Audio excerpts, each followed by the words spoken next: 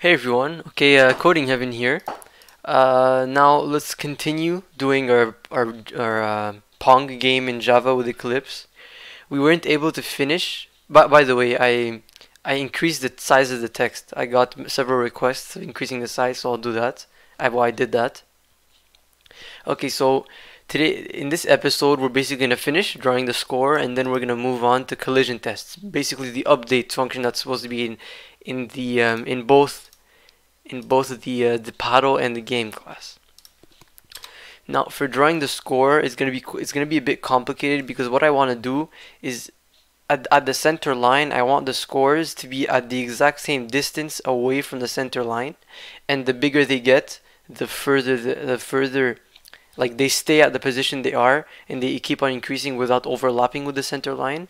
So I'm gonna have to manipulate with a few functions like string width and stuff like that. So bear with me. So this is the string x. You want a variable string x, like the x position of the string. Of course, you want a string score text. You want the score to be in text. So this, we're going to use the integer parser to string, and then we're going to put score. Remember that we have a variable called score, and we have a function called add point. Now we have that. We're going to create a font to be able to get the width of the string. So we're going to create a font, new font. I decided to choose Roboto, I think that's what it is. So Roboto as the font, and then font dot plain, just a regular text, and size 50. That seems to be good. Okay, now int string width. Now is the width of the string. The way you do this is with the G component, because of course you want to know the width of the string that's going to be drawn. So it's going to be drawn. So you want to know how thick is it going to be after it's drawn. It's get font metrics. Font, of course, and then get font metrics returns an object that we can use the class string width on in font metrics. So we get a font metrics object, and then we can see the string width. And the string is called score text. Okay, perfect. So so that's for most of the let's add a bit of padding. Let's add just +1, just like the pad, and let's actually make a variable int padding. That's going to be the distance between the center line and each score for the right and left characters. Let's make it like 25 pixels. And now when deciding to draw them, we have to draw them according to which side is it. So if it's left, if left, then we need to pick a value for px. If it's at the left side, it's first of all, it's at the center of the screen, and then you subtract the padding, and you subtract the padding means the distance between the center line and the text.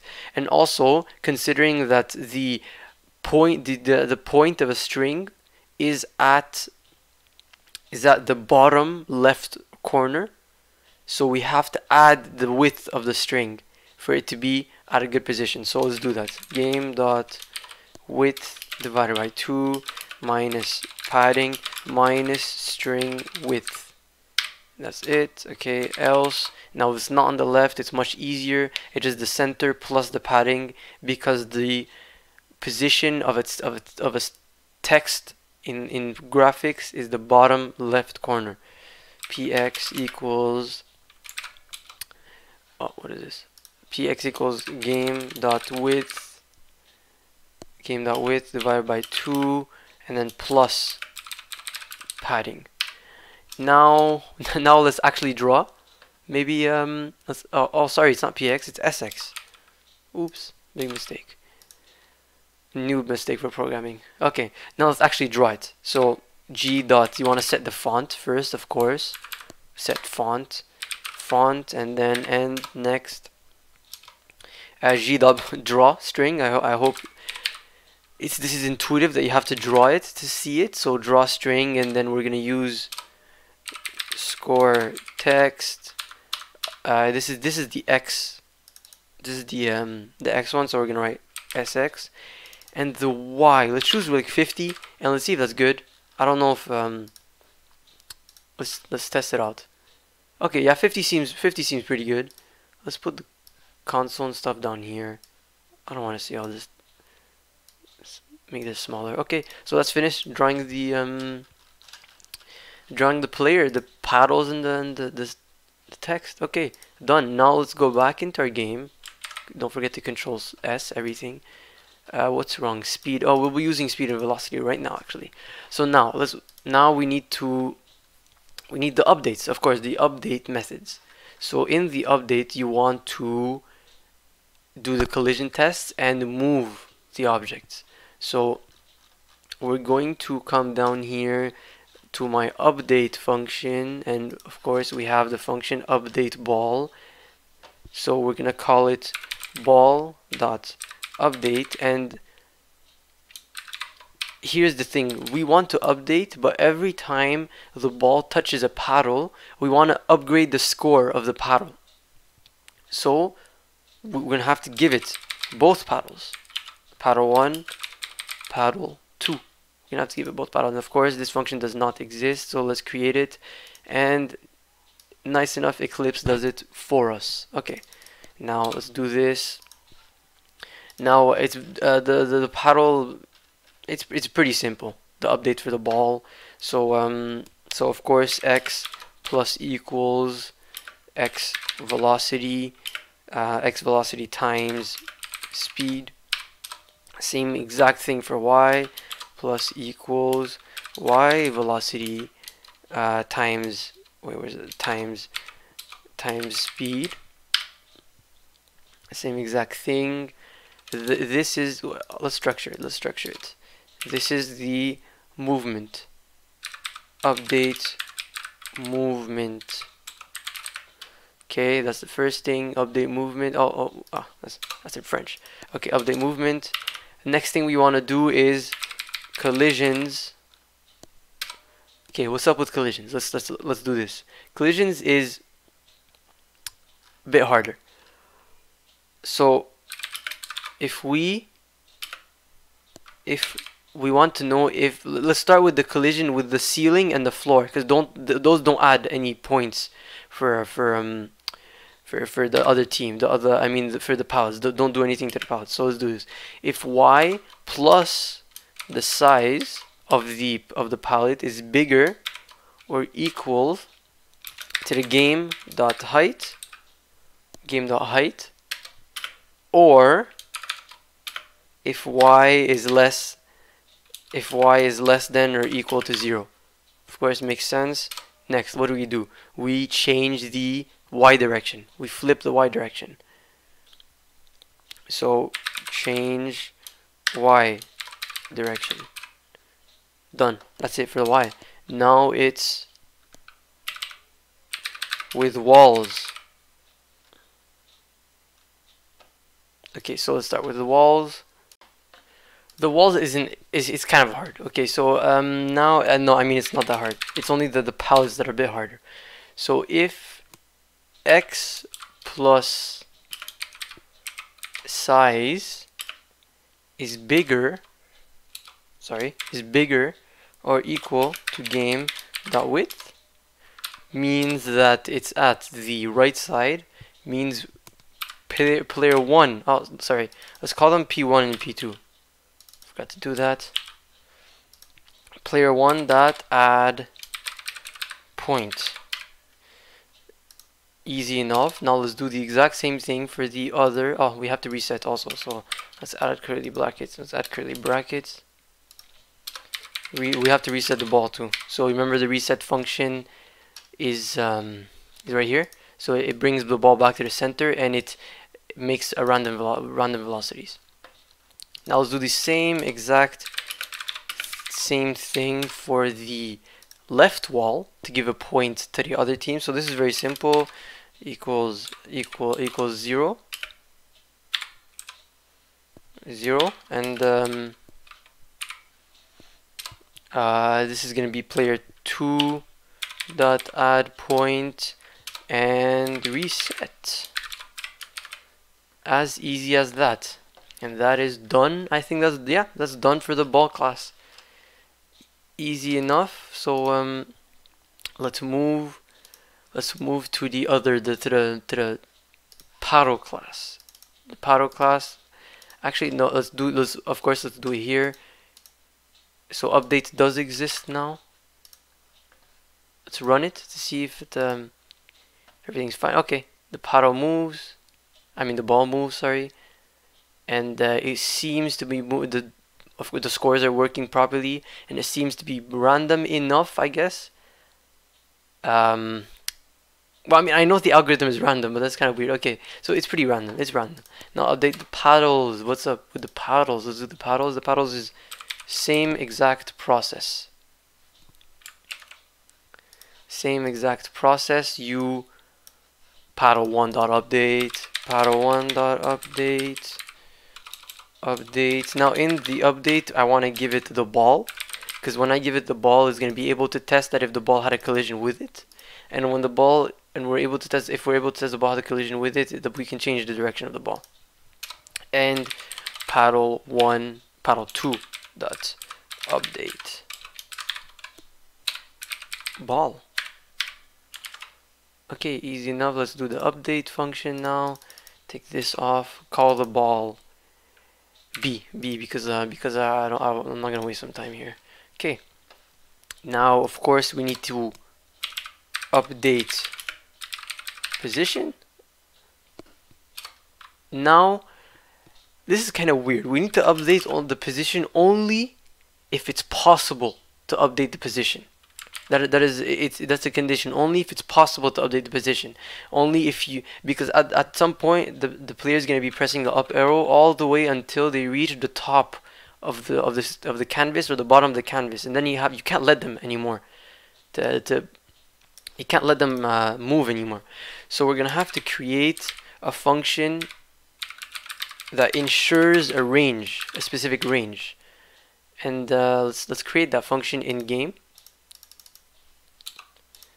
This function is super simple. Actually, it's a function that you can just find actually just online, and it's really useful. So you get the minimum of between, I mean the maximum of two values. We're gonna call them val min, and here's going to be max. If you want an explanation of this function, I would love to do it in a separate video. It's just a bit long. Int min and int max. Sorry, it's not value, it's val. Okay, easy peasy. Let's go back to the paddle class now, and let's here what we want to update it, if it's possible, update to the position of the paddle. So it's going to be y plus equals velocity. That's what you want the y to be equal to, but you only want it to be equal to that if it's between 0 and game dot height minus the paddle height. That's the only cases you want it to be okay. These are the only values of y that I want to be possible. Now int ball x, because we want to make ball x ball y, but the thing is that we have to you have to create getters and setters. Ball dot get x, and how about let's go create those getters and setters. If you don't know how to create a getter and setter, you can just do this. What was it again? You can, oh, I forgot how to do it. Oh my god. There you go, I just remembered how to do it. So you open source, generate getters and setters for x and y. And we only want to generate actually getters. Screw the setters. Who cares about setters? Okay, done. The getters are there. Now let's go back. Control S. Always Control S. Now ball is the B, not ball, and int ball y equals y dot get y. Done, done, done. Okay, that's done. Oh my god, equals b dot get y. Oh my god. Okay. Change to get y. Wait, why get y? We did create a get x, right? Yeah, we did create a get x. What's up? B ball. Okay, anyways. Let's move on. Now the collisions with the ball, with the pallets, between the pallets and the ball. Now, so if the paddle was a left paddle, the collision is going to be completely different. And there's also going to be the else condition, indeed, for if it wasn't a left paddle. So now we need the actual collision test. So it's going to be if ball, if the x of the ball, x position of the ball is less than or equal to the width of the pallet, because that's going to be 0 plus the width of the pallet, so it really doesn't change much. And where's the end? Oh, and the ball y plus ball dot plus b dot size. Remember, size is a no b dot size. Remember, size is a public static constant. If that is bigger than or equal to y, to the y of the pallet, and ball y smaller than or equal to y plus height. Ooh. And yeah, that's basically it. So that's the collision test for the left pallet. And what we're gonna do after this is we're gonna change the direction of the ball. B dot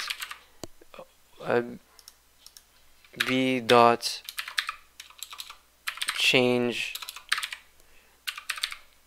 which direction again? We're going to change the x direction, because this is the collision with the x.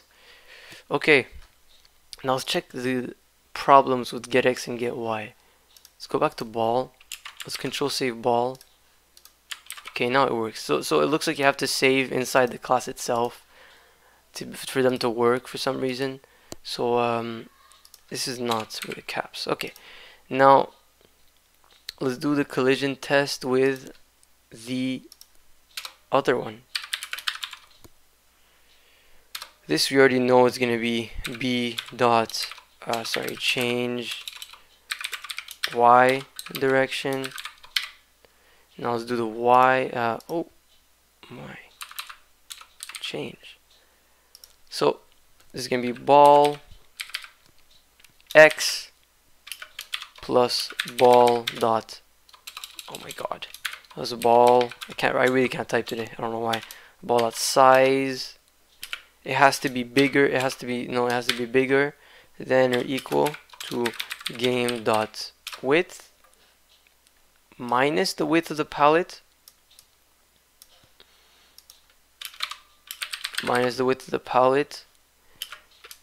and ball y plus again b dot ball dot size. I just remembered that size is a static function, so up here we have to write ball. For everything we need to write ball dot size is ball, because it's the size of it's the static variable, I mean. Then bigger or equals to y, and ball y is smaller than or equals to y plus height, of course.